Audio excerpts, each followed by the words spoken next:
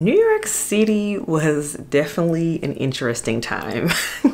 Welcome back to the channel, everyone. The Santa Maria, and today we're going to talk about the fragrances I took with me to New York City, aka this is also a New York City story time, as I recently traveled to the Big Apple and I am now back in good old Tennessee and it feels good. But before we get into that, elves, you know what we must do first. Lipstick of the day, everyone. This is from Pat McGrath and this is, what's the Extravaganza? This is a color that sells out very frequently on Pat McGrath's website. And I see why. I've had this color for years and it's a nice fuchsia pink type of color. Very good for fall. I have a description box below for you to check out. Next up, we have a fragrance of the day, and I'm still in a New York mood at the moment. So to keep that same energy going, I went with the fragrance from New York Fragrance House, bottle number 9. And this is Chinatown. Chinatown.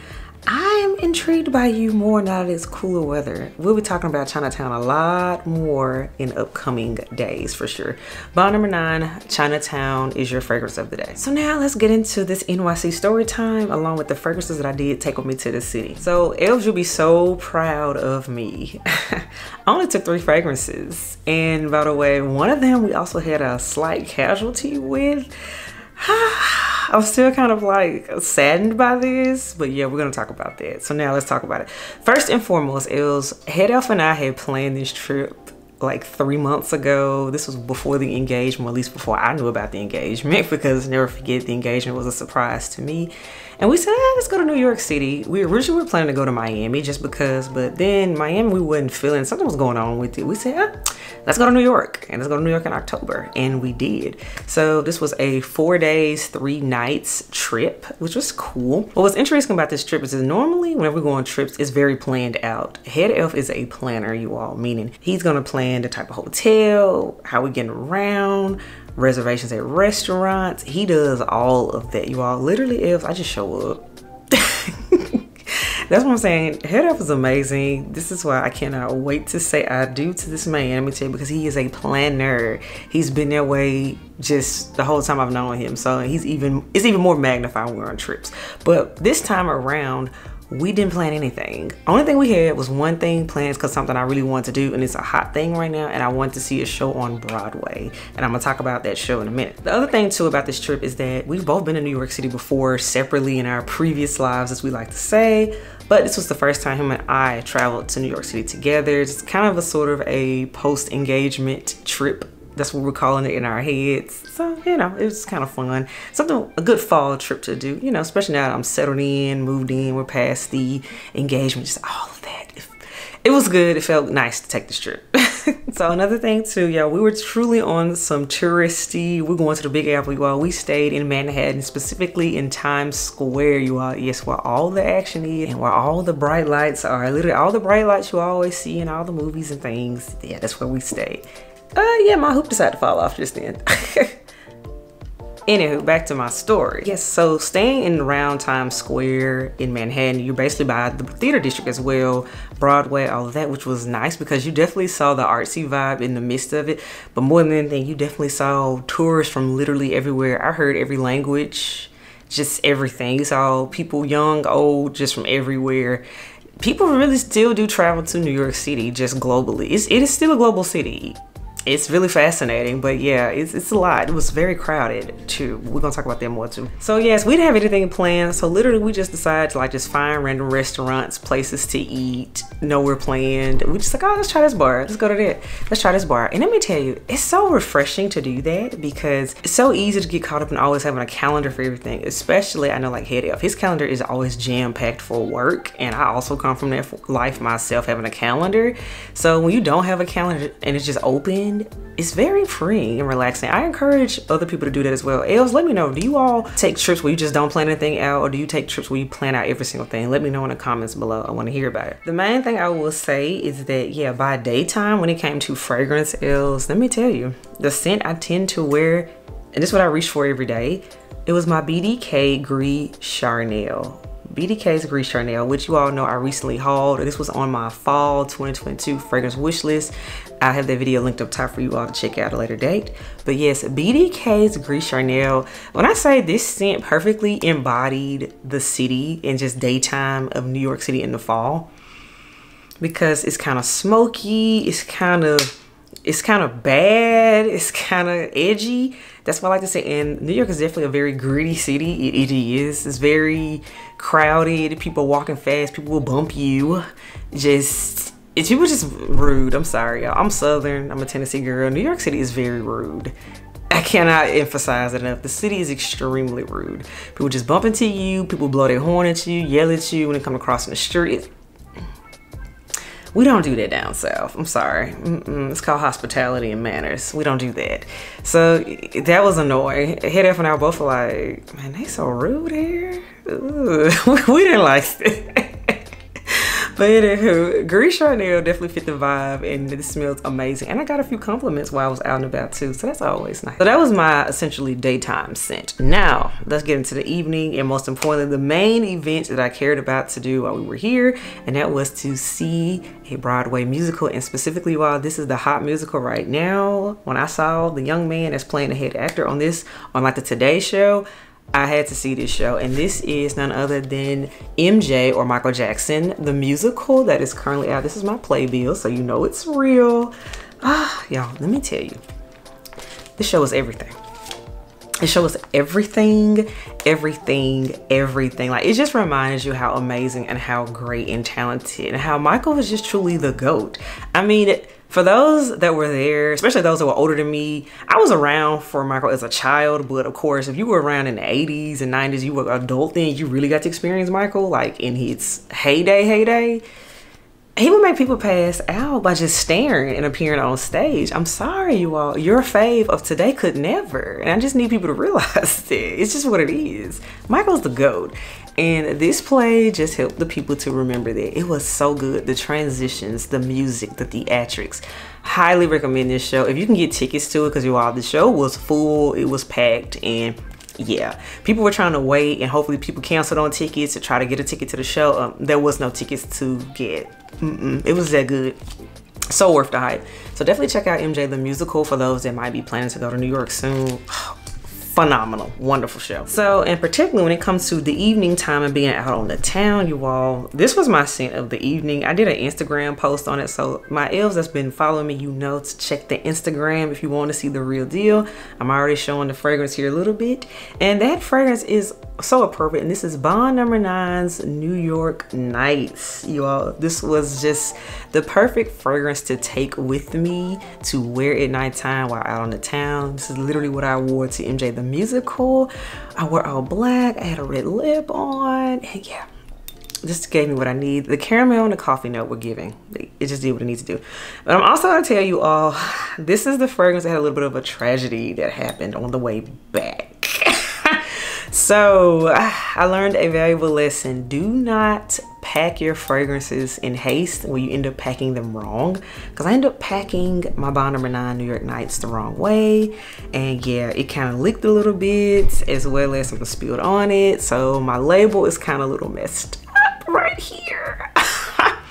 So you all, literally I opened my container that had my fragrances in it, and literally I smelled New York Nights. I said, uh-oh. I was like, please don't be broken, like open. Luckily it wasn't. It's just my atomizer had got a little bit like bent because apparently pressure had been applied to it. So a little bit leaked. Thankfully, you all, it was only a few drops. It wasn't like half my bottle is out. It wasn't broken. I'm very grateful for that. But yeah, note to self, Bond bottles, you have to pack them correctly. Cause yeah, we almost had a casualty here with Bond No. 9 New York Nights. And let me tell you, I would have been so crushed because I really enjoyed this scent. Full dedicated review coming up on this one as well, because it deserves it, and it just really embodied New York at night, and the name is so appropriate for this fragrance. So again, Bond No. 9 New York Nights was my scent of the evening. So now let's talk about randomness that also occurred in the city. You all, New York is filled, particularly Times Square. And let me say this because I know my real New Yorkers gonna come on here and talk about the different boroughs and how this borough's this borough's that. I understand. I don't want no smoke from my New Yorkers. I love y'all. But you all, let me tell you, New York was so random. Like, it was just really random. It was a lot of characters, a lot of scammers. people trying to hustle you if you weren't smart enough to realize you were being hustled. It was just fun. You all, the main hustle there was trying to get people to convince you to pay them to take your picture. It was a lot of that going on. I'm sorry, you all, I'm from Memphis. We can smell fake and phony and some shiesty in a heartbeat. I'm sorry. You gotta do better than that. Like, in fact, we've been watching the scamming and the hustling trying to have it head up, and I was just like, really? Y'all got me messed up. But anywho, it was fun just to walk around. Like, y'all, we walked so much. But most importantly is where you all, we end up doing our shopping over in 5th Avenue, Rockefeller Plaza over there. 5th Avenue lived up to the hype, and something I really wanted to do was to shop at the flagship, the original Saks, the Saks 5th Avenue that's called. So that's the Saks I shopped at. If you all have watched my Instagram reels I have posted, you have seen clips of when I was in there shopping around. And let me tell you, the original Saks is everything. Yes, the flagship, honey, everything luxury designer you can think of, yes. And we're gonna talk about it more when I get into the fragrances in New York situation. That's gonna be a separate video, y'all. Saks on the actual 5th Avenue gave me everything I needed and then some. Like, I could have just went there on this trip and I've been fine. Like, if you are a shopper, especially a luxury shopper, please go there. But 5th Avenue as a whole was everything. You had all of your high-end luxe stores, your Tiffany's, your Louis Vuittons, your Gucci's, Pradas, all that. All the names you think of, that it was all over there. It was just nice. It was just really, really nice. I will say, you all, it's so much walking in New York. And that was the day I was trying to be cute and have on boots, and my feet were killing me while I was doing that. Ooh, note to self, only wear comfortable shoes in New York. Like, just wear your tennis shoes. I ended up wearing my kicks the whole time. Screw the outfit, it didn't matter. I had to wear my kicks. I don't know, just heels, no. Boots, no. No, just tennis shoes. That's just all you could wear, and that's how we were. And I had to come back home and sit because we walked so much. My Apple Watch was going off and telling me, "Ooh, are you exercising right now? Like, do you want us to log this workout?" No, I was just walking a lot. I had another fragrance with me. I just didn't get around to wearing it because I ended up playing in other things, which I'll be talking about in another video. But the other fragrance I took with me to New York, but it didn't get a wear, but I'm just gonna talk about it anyway. And this is from MFK, and this is Oud Satin Mood. Personally, because I didn't get to really wear my heels and really dress up like I wanted to, it was more about comfort in New York. I just didn't feel led to put this on because I need to be a little bit more dressy, a little bit more cuter in my opinion when I wear Oud Satin Mood. That's just a personal thing. Of course, somebody else might just throw this on with some sweatpants and live their best life. That's you, and that's fine. But I just need to have a little something extra going on when I wear Oud Satin Mood, and that wasn't happening in New York, so that's why it didn't get worn. But I still love the scent, let's be clear. Absolutely love it, perfect for fall. Definitely wear it if you have it in your collection, or think about sniffing it on your next trip to your designer store or buying samples, all that lovely stuff. To end out everything, we literally finished out New York on our last day before we got on our plane. I had to have some New York cheesecake, and you all, we went to this place called Junior's that is apparently famous for cheesecake. Y'all, it was so freaking good. We had the strawberry cheesecake. It was divine. Junior's cheesecake changed my entire life. Again, it's more than random walking in and trying to just find something to do, because again, we didn't plan anything, didn't really look nothing up, we were just out here. Junior's cheesecake was phenomenal, and I cannot state that enough. But all in all, it was a wonderful trip. Head and I had an amazing time. We had cocktails and a whole bunch of random bars. We did some rooftops. We had New York pizza. We were just out here. We were just living our life. But let me tell you, we were happy to come on back home to Tennessee, come on back to Nashville, because yeah, the constant noise, sirens going off and a car honking and all of that, no. Here in Nashville, where we live, it is quiet. It is peaceful and quiet, and yes, I'm forever a Southern girl. Just gotta say that. So all right, elves, that wraps up this quick story time. Well, quick-ish story time about New York City, as well as the fragrances I wore while in the city. Let me know what you think. Are you planning a trip to New York City soon? Have you been? Do you live there? Talk to me in the comments below. Head Elf and I agreed that we do want to go back, and we said next time we go back, we would probably want to stay in a different borough just to get a different experience with New York. So definitely drop recommendations on other boroughs to stay in besides Manhattan. Please let us know. So as always, if you're digging me, subscribe to the channel. If you're here for the content, hit that thumbs up button. And if you're not here for any of this, that is okay. I understand. So until next time, elves, I will catch y'all in the next video. Bye, y'all.